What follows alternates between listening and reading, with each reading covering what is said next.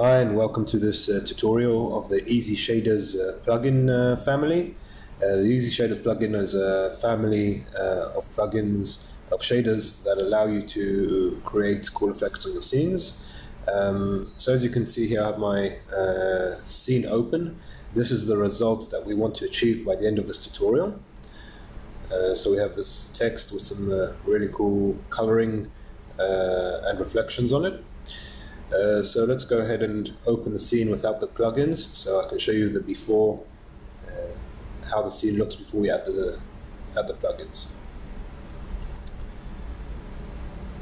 Okay, before I jump into showing you the ezShaders, let's have a quick look at how the scene is built up.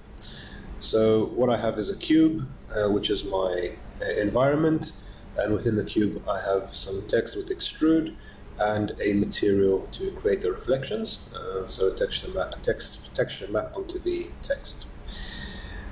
Okay, so let's go ahead and start adding the shaders. If we go into the built-ins shader plugins Erizos folder, we see here that we have all our different plugins. So we have the Easy Brightness, Easy Hue and Saturation, the levels, and Easy Vignette, and we have a last plugin which is ezShader, and I will show you at the end of this tutorial what this plugin is used for, but it allows us to add multiple shaders to one container. Okay, so before we jump in and start recreating the scene that we saw before the result, I'm going to show you some examples of the plugins individually, so we can see how each one of them behave. So let me go ahead and grab a image and put it into our scene. So here I have the flag. Let's scale it up a bit. Okay, so let's start with the Easy Brightness and Contrast shader. I'll just drag it here onto my flag, and then I can start playing with the brightness of my texture. So I can make it darker or brighter. And I can also play with the contrast. So we can have this dull looking flag, or we can make the colors really stand out and bright. The brightness and contrast shader has two modes. It's either RGB, which we'll see now, or I can manage the different color channels, the red, green or blue channels individually. So I can just affect the red, give it the flag a more of a red look. And I can also play with the contrast of the red, so you see only the red colors in this flag are now affected, they become brighter. And we can do the same with the green, so now my flag has this greener tint. And we can do the same with the blue.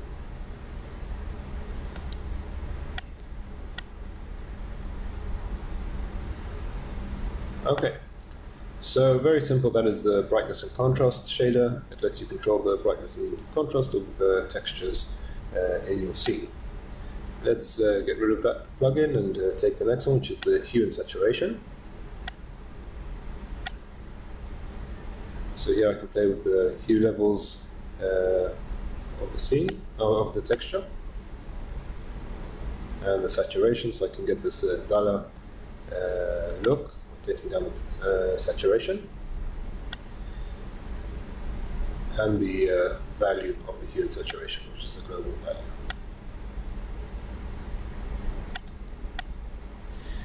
Okay, so that's the hue and saturation plugin, very simple.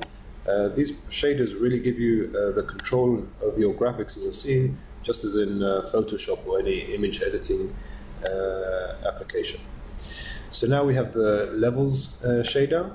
So here I can change the levels of the gamma or the black and white inputs of the texture. So if I take up the input black, that's the amount of the black color in the scene, or the white, and the same with the output.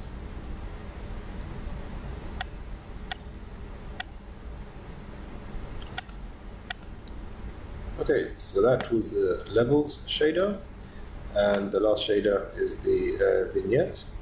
So this is a really cool effect that we can apply to textures or to our scene. This gives you this vignette border, this nice soft shadowing on the edges of the texture. So I can play with the intensity, make it a lot stronger, or take it down. And the amount, the radius, so the amount of the shade that we get on the corners. And the softness. So if we don't want such a hard edge, so here I can apply a nice gradient of shade along the from the outside of the texture inwards. And we can also change the color of the shadow. So I can give this green tint, a yellow tint, and play with the opacity. Okay, so those are the 4 shaders that we currently have in the package. And now to recreate the scene that we saw earlier, I'm going to use the ezShader plugin to manage multiple shaders on one container.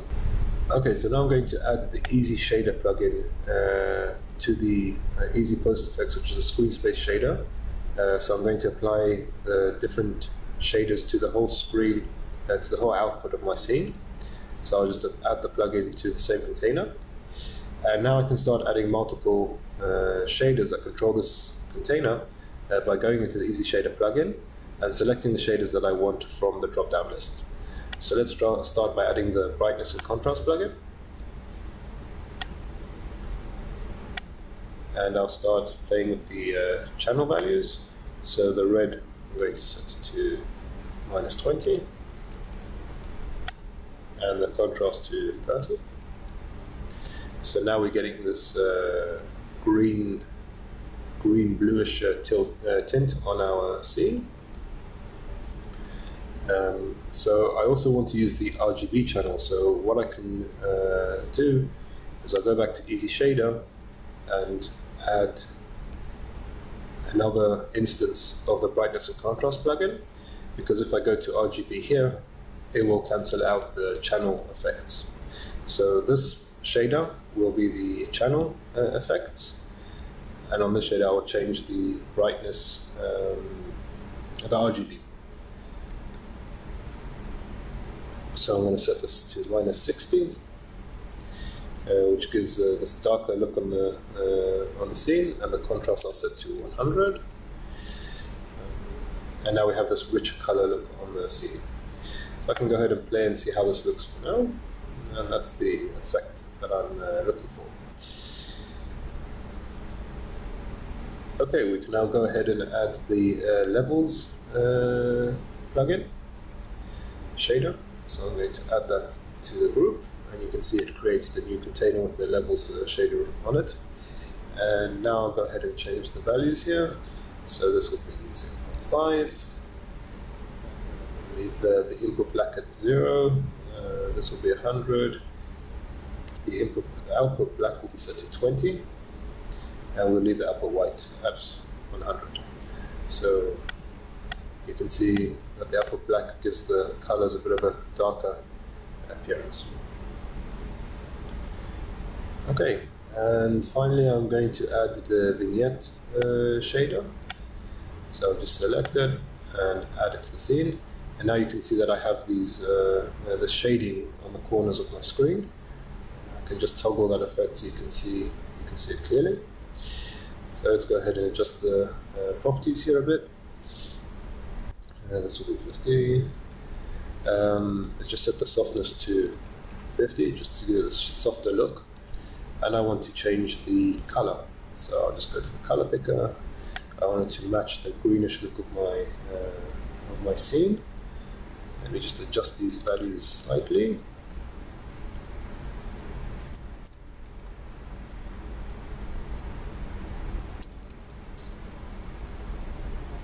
Okay. I can also set the HSV values.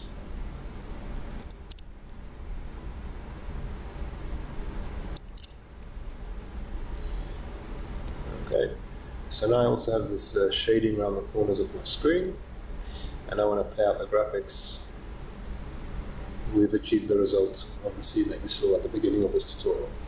So that wraps it up for now. I hope you enjoyed this tutorial. You can check out and download the plugins from our website.